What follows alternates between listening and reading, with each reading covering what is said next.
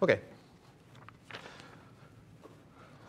Let's go back to, now with this k in our pockets, let's go back to the most important topic of study in spectral graph theory, which is this quadratic form.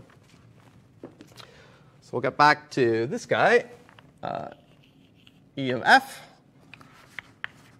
which is a half, the average over edges, the squared difference of f's values.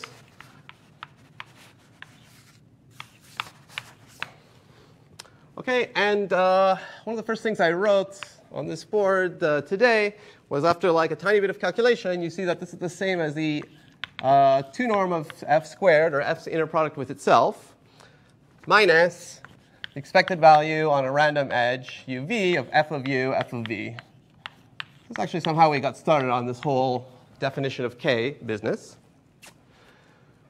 Okay, so as we've now finally seen, this is the same thing as f inner product f minus f inner product kf.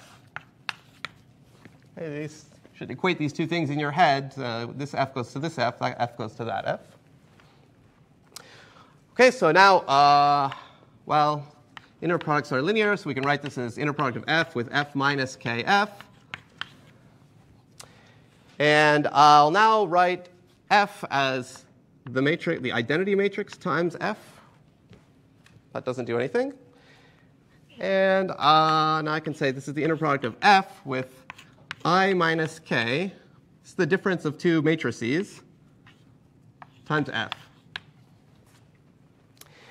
And having done this, this allows me to introduce, well, I don't want to say the last piece of notation, but one more major player in spectral graph theory, this matrix. I mean, it's just a small tweak on k. You just subtract k from the identity matrix. But it has a special honor and glorified name, L. It's basically the Laplacian of the graph. Actually, this differs a little bit from some people's definitions. Maybe they would call this the normalized Laplacian. So perhaps I'll call it that too. What if you ever heard this discussion of like graph Laplacians as like some key player in spectral graph theory? Well, now you've met the object at hand. So, okay. This L, the identity matrix minus k, is, let's say, the normalized Laplace matrix or operator for G.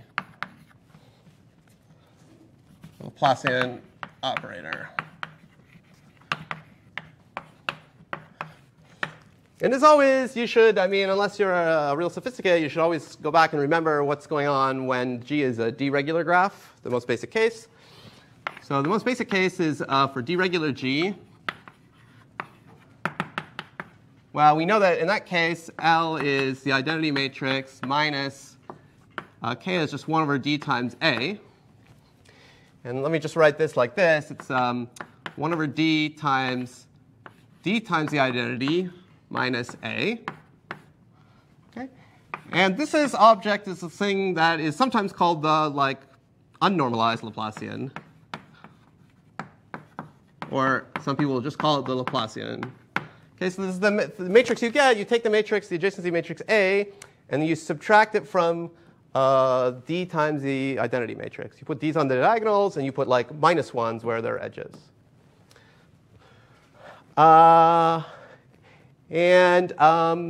This is all well and good, and it's like a fine thing to do and a great thing to study for regular graphs. But then, like, if you read like textbooks about like irregular graphs, they kind of hem and haw a little bit about Laplacian in that case, and sometimes you see some crazy formulas with like a capital D to the minus 1/2 matrix floating about everywhere, and it gets a little messy. So that's why I like doing it the way I've done it here. And so for this class, these will be our definitions. Okay, so just to be clear, this is a matrix or an operator, so it takes vectors to vectors or functions to functions. So we could say, how does it operate? If you have a function f and you apply the Laplacian L to it, you get a new function LF. And what is LF's value? Well, by definition, LF at vertex U is, well, the identity applied to F, which is just F at U. So FU minus the KF thing, which is the expected value or average value on the neighbors of U of F of V. OK, so applying L to a function F is like you keep F, but at each vertex you subtract the average of the neighbors. Any questions? You should have a question. You should be like, why? Why did you make this operator? And I'll tell you the reason. What is the meaning of this operator? The meaning of this operator is it's that thing, L, such that inner product of FLF is this quadratic form. Okay? So the point is, we just love this quantity so much. It has a lot of great meanings, as we'll see, that we're like, hey, this is a very convenient formula for it. F inner product with LF, where L is, I don't know, this thing. So like this thing as is does not have like such an amazing meaning, but it's nevertheless elevated to like a high and lofty position because of this formula. So because we really care to study this, we end up studying like this matrix L a lot. Yeah, I don't really know who Laplace was really either, other than a French mathematician. Or this also connects to some other aspects of physical reality involving like, I don't know, electrical networks and things, but I don't know anything about physics. Great, yeah, so to me, like this L is like, well, it's a thing that gives you this formula. Yeah, you'll also hear this like this terminology. It's also the infinitesimal generator of the like continuous time random walk. So you'll eventually see these formulas that look like e to the minus TL. This is like the continuous time analog of the standard random walk. Anyway, let's leave that and think about this connection some more. In particular, it's supposed to be a class about computer science, so I'll sort of mention some kind of connection to a very famous and important problem in computer science, an algorithms problem, the sparsest cut problem, home of finding the, well, sparsest cut in a graph. So let's take a look at that. Let's again take our favorite scenario where we have a subset of vertices S, and F is the indicator function for S. Okay, so as we know, well, the inner product of F and LF is this quadratic form of F, which, when you plug it into that formula, it's the probability when you choose a random edge uv, that u is in the set S and v is not in the set S. Okay, so this is sort of the,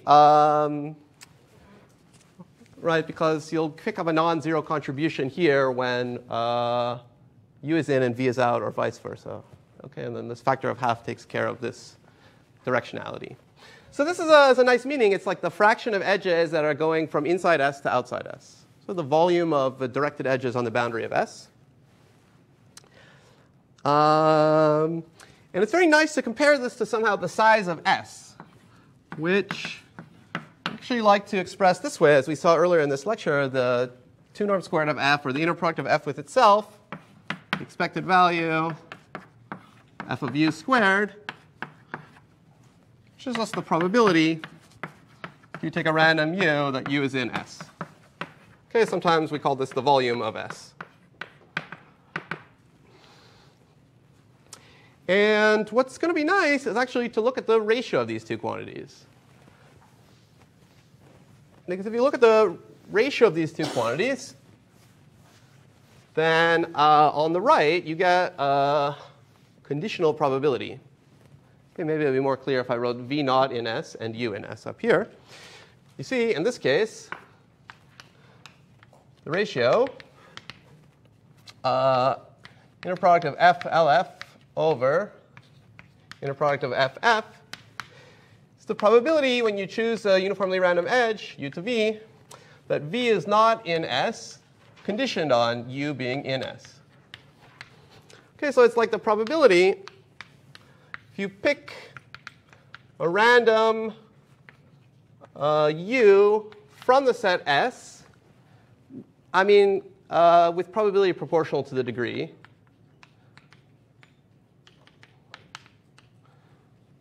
And then you do one step that you get out of, I mean, this is terrible notation, but that you get out of S.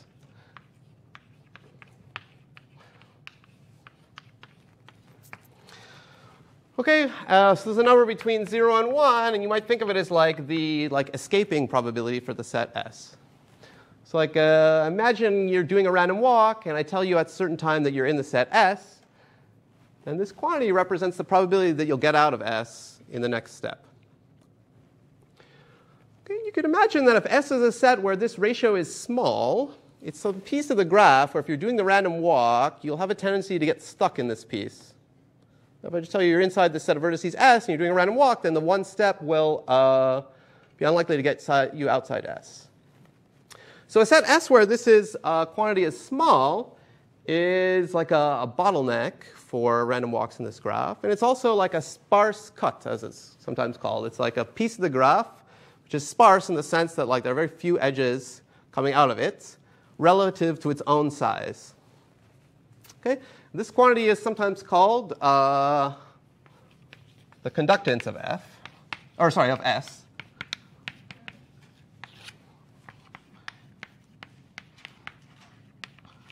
And sometimes denoted capital phi of S.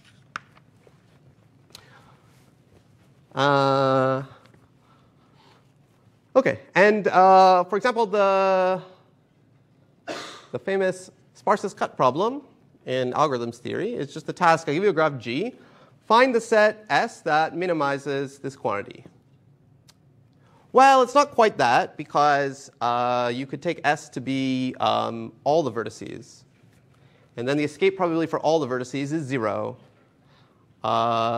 So generally, you want to look at, if you have a set of vertices S, you should sort of in the denominator put either the size of S or the size of complement of S, whichever is smaller. That's like the fair way to compare.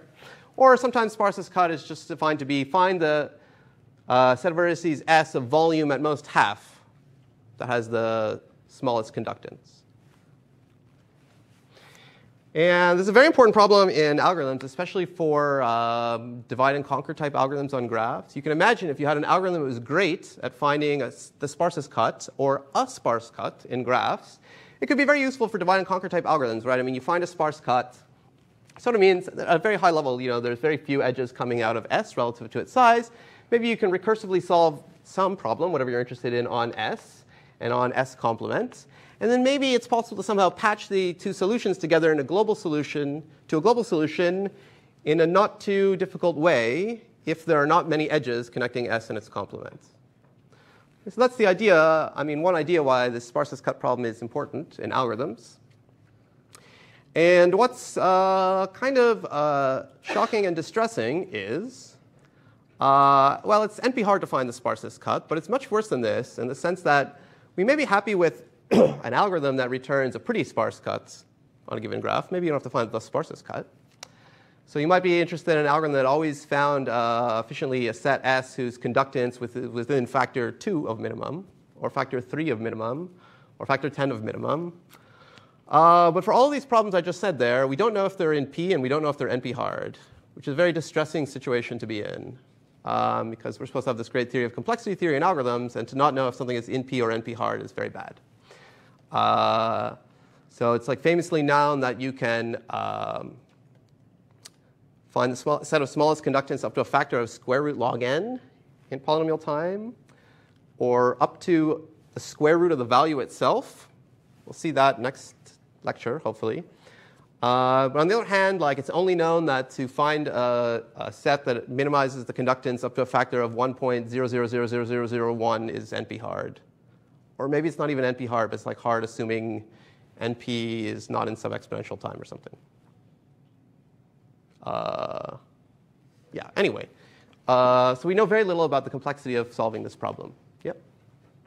Sorry, kind of backtracking. Uh-huh. Why is it the case that the quantity of S is equal to the probability that U is in S and B is not in S? Oh, yeah, we did this at some point, but I guess you can see it sort of from this formula here. If f is the indicator of a set S, so S values are either 1 or 0, you pick a random edge. If the two endpoints are both in the set or both outside the set, you'll get 0 here. If one's in the set and one's outside the set, then the difference squared will be 1. And you'll count half. But so it's sort of half the probability that a random edge has one vertex inside and one vertex outside.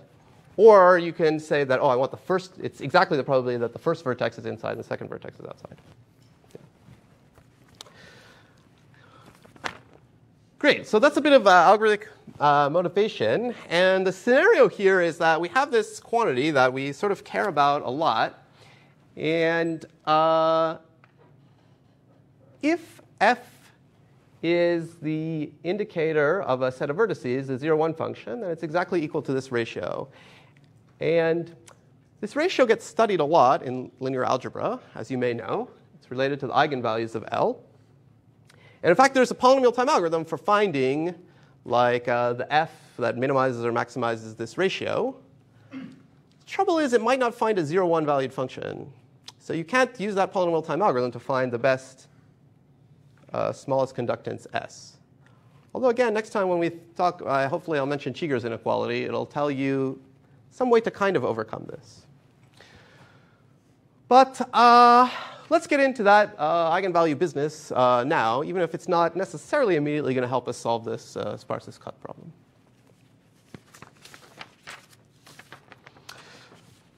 OK, so let's get into questions about like minimizing or maximizing this thing, which is related to minimizing and maximizing this quantity subject to some scaling condition about the f's.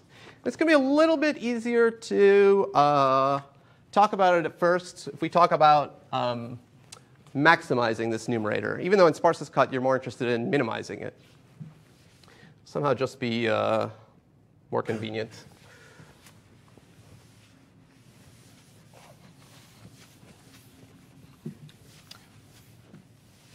Okay, and what I basically want to do over the next, or most of the rest of this lecture is just talk about well, the connections between this and eigenvalues. So let's go back to this question about maximizing this curly E, the quadratic form of f, which we now know has this formula related to L, f inner product LF. Which is this quantity, half expectation, you draw uv an edge, fu minus fv squared.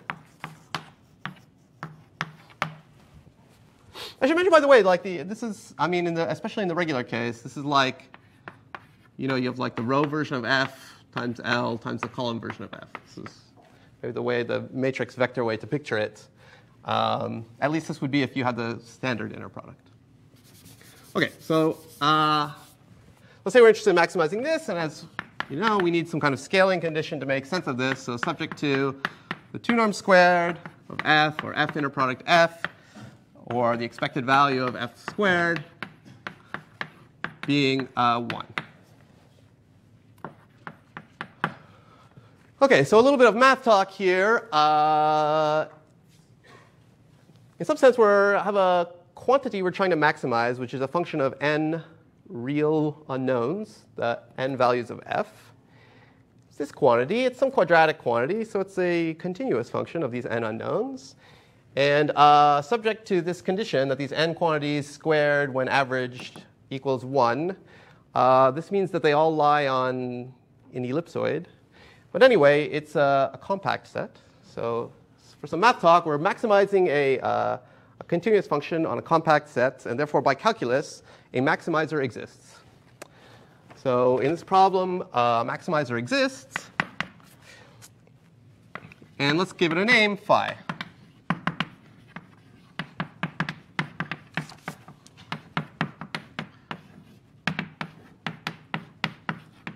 OK, so it's the function 2 norm squared 1 that maximizes this quantity.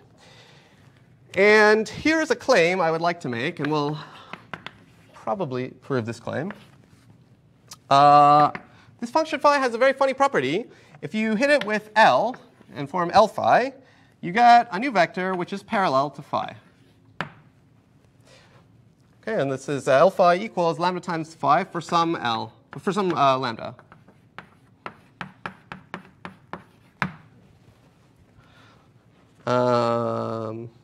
Okay. So, well, for people in the who remember their linear algebra well, this means that phi is an eigenvector, or sometimes called eigenfunction in this case, because vector and function are synonymous for us, an eigenvector of the matrix L. So we'll prove this claim in a second, but let's deduce some facts about it.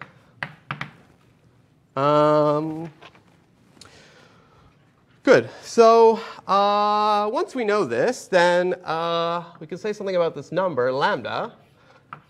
So this all-important quadratic form applied to this maximizer phi, well, it's phi inner product L phi, but this is just phi inner product lambda phi. And the inner product is linear, so this is lambda times phi phi. And that's lambda because the normalization condition is that this number is 1. Okay, so this maximizer phi has the property that when you hit it with L, you get a scalar multiple of phi, and that scalar multiple is the actual quadratic form value for this phi. And it's the maximum one, and we know actually by some theorem we proved last time, and I mentioned at the beginning of this lecture, that this number is actually between 0 and 2. And I want to make one more observation about it. Actually, I won't maybe fully do the proof, but it's an easy fact to verify that this maximizer will have another nice property, which is that its average value across the vertices will be 0. Or another way of putting that is that the inner product of phi with the constantly 1 function is 0. Right? Because the inner product of phi with the constantly 1 function is this, by definition. Or if you want to think in geometric terms, phi as a vector is perpendicular to the constant 1 function, at least with respect to this funny inner product. And let me just say the proof in words. If you don't fully get it, then it's OK. It's something like we talked about last time. It's just that let's say you have some maximizer phi for this little program here. And imagine its expectation is not 0. Some other value, mu. Then imagine replacing phi by phi minus that expectation. Phi minus a constant, the constant being its expectation. Well, on one hand, that does not change the quadratic form applied to phi. Because if you just subtract the constant from a function everywhere, then it just cancels out here. So it does not change this quadratic form. But it's not hard to convince yourself if you take a function and subtract its mean from itself, it makes the 2 norm go down. I mean, in fact, if you subtract the mean from itself, it makes the 2 norm, or the expected square, become equal to the variance, which is always less. So subtracting the mean from the function doesn't change this, but sort of like only improves this instead of in the sense of helping you, in the sense of making the 2 norm squared smaller. And then if it becomes smaller than 1, you can multiply it by a scalar multiple to make its expected square go back up to 1 and make this bigger. So I said that in a funny roundabout way, but hopefully you more or less buy it. But I just want to remember this easy-to-deduce fact that the maximizer will have the property that it makes a 0 inner product with the all ones vector.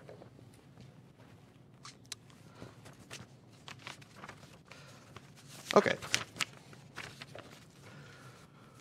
Let me prove this claim. I think we have time.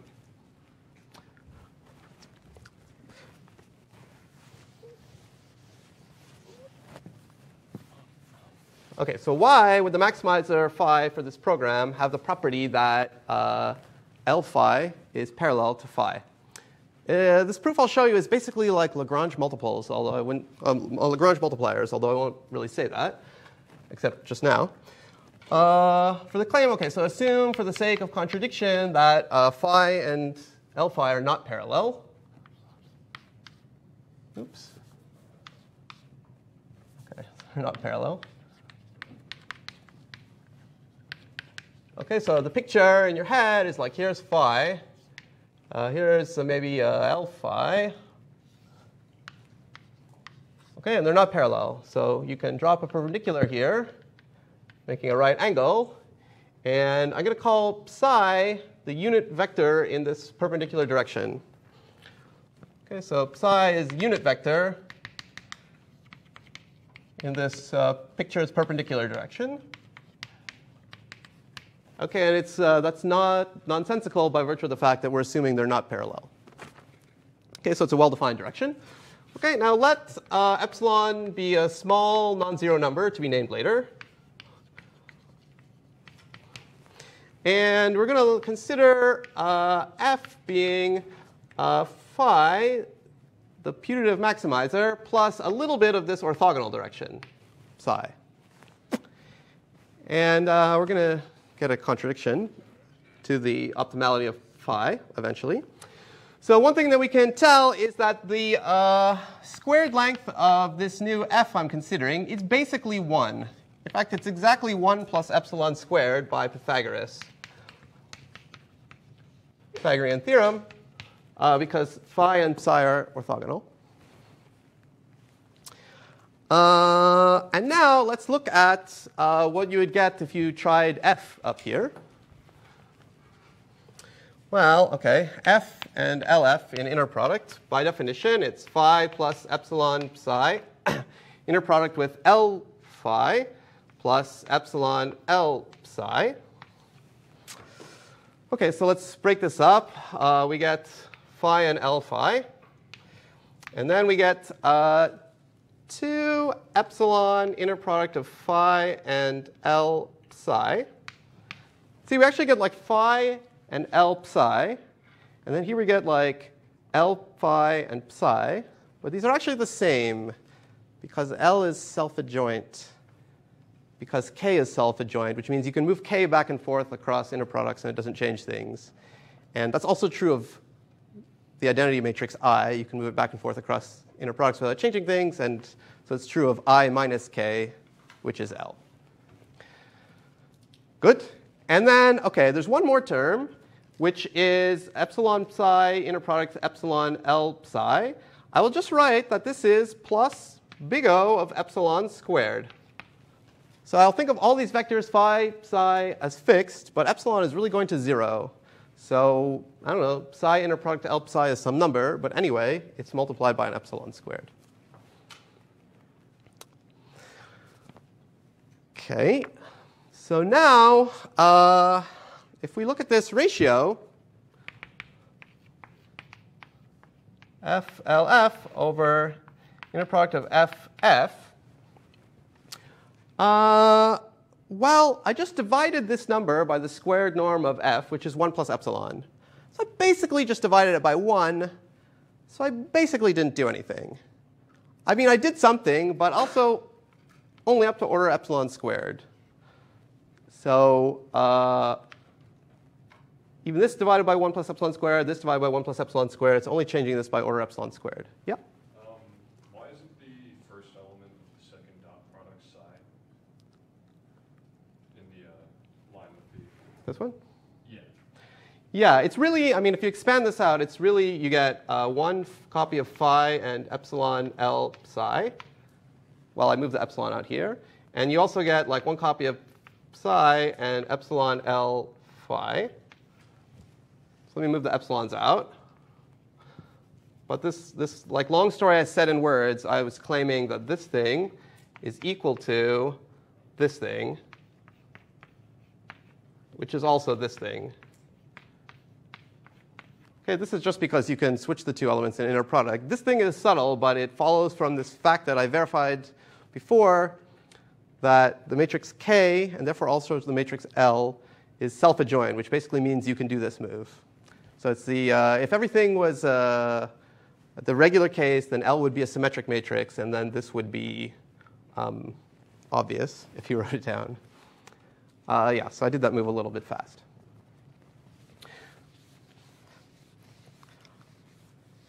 OK, so I guess what I'm saying is I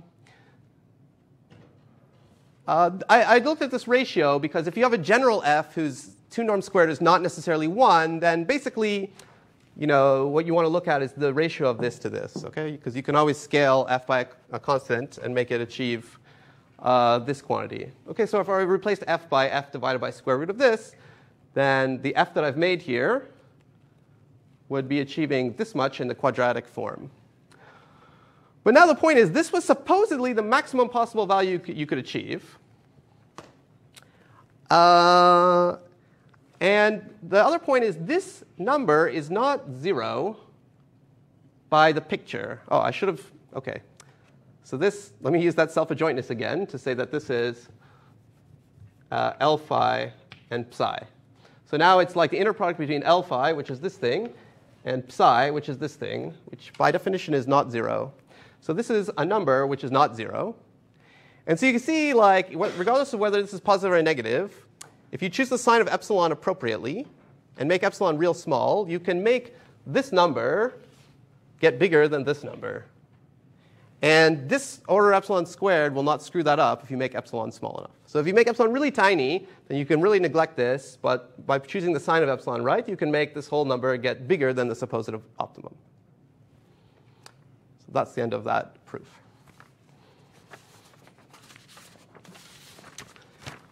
OK, so great. So I'm almost ready to put this all together into a statement of a key theorem called the Spectral Theorem, which will finally get us to the eigenvector story, which we can then study in the last spectral graph theory lecture. Good. So now, I mean, implicitly, we found the maximizer with some function or vector phi. It was parallel to L phi. It had this mean 0 thing. So now let's just resolve the maximization problem, but disallow phi as a solution. And what I really mean is disallow all the vectors orthogonal, all the vectors parallel to phi.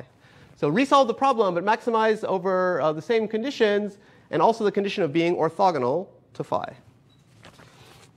So now I want to say, consider a similar thing, a similar problem. Maximize f inner product LF, subject to the same condition before. F inner product f should be 1, but also f should be orthogonal to phi, the solution we just found. I'm trying to sort of get like a new solution.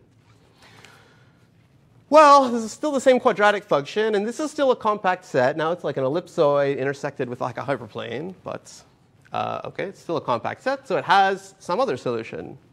So this, you can repeat the whole same argument that I just did, and you'll get some other, like some new maximizing function, phi prime. And you can do the same argument, and it'll have the property that L phi prime is again parallel to phi prime for some lambda prime. And this lambda prime will again be like the maximal value achieved here. So it would have to be at most lambda, because lambda is like the real maximizer. And this is like the new maximizer when you disallow stuff parallel to phi. And it's also going to have that its expectation is 0. Same argument. In other words, it's orthogonal to the all ones vector as before. And now you can do it again. You can say, oh, I want to solve the same maximization problem subject to this 2-norm condition, but I want to do it over the subspace of all things orthogonal to my first solution and orthogonal to my second solution. So kind of trying to find like a third like new solution. And you'll get like a new lambda, and it'll have all these properties. And you can keep repeating doing this, finding like the best maximizer in the remaining subspace. And they'll all be orthogonal to the all ones function / vector. So when you kind of get down to the end, like the all ones direction will be the last direction left. And actually, if you think about it, if you apply L to the all ones function, remember L is the operator that takes a function and replaces the value of the function at a vertex u by its same value minus the average of its neighbors.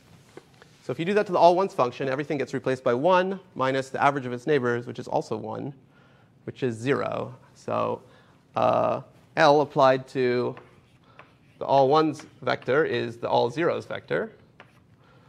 And this is sort of like the last maximizer you're left with. So sort of the last optimal value will just be 0. So I'll finally summarize everything that you get out of this argument with the theorem, just kind of like the base theorem in this area, sometimes I think called the spectral theorem, or maybe the spectral theorem is a theorem that's related to this, but basically this is the main theorem. So it's this. Given an undirected G, there exists orthonormal functions, or vectors, if you will. These are your phi's, and these are going to be eigenvectors or eigenfunctions for L.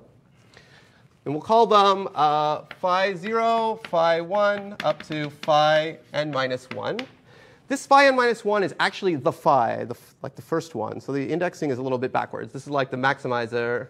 This is the second maximizer. This is going to be the last maximizer. So in fact, this phi 0 is always going to be the constantly 1 function. And they're orthonormal. So this is great because these are n vectors in an n-dimensional space. So they're like an orthonormal basis for the space. You can express every function as a linear combination of these orthonormal functions. And these are like the very special, great superstar orthonormal basis functions for the graph G, because they're eigenfunctions or eigenvectors of the Laplacian, and also of K. And real numbers, associated real numbers, lambda 0, lambda 1, up to lambda n minus 1. This first one is 0. This last one is at most 2. This is the real optimizer. Just one second. I should actually write this. They're in ascending order here. That's the order. Okay, such that, well, this last statement is just that they're eigenvectors. Such that L applied to phi I is lambda I phi I. Okay, so L has a very nice action on phi I. It just scales it. Okay, so basically, we've shown that in this nice setting of an undirected graph, you have this like most enjoyable linear algebra situation, like an orthonormal basis of eigenvectors, and all the eigenvalues are non-negative. Okay, so next time we will see the glorious synthesis of eigenvalues and sparsest cut and other such things.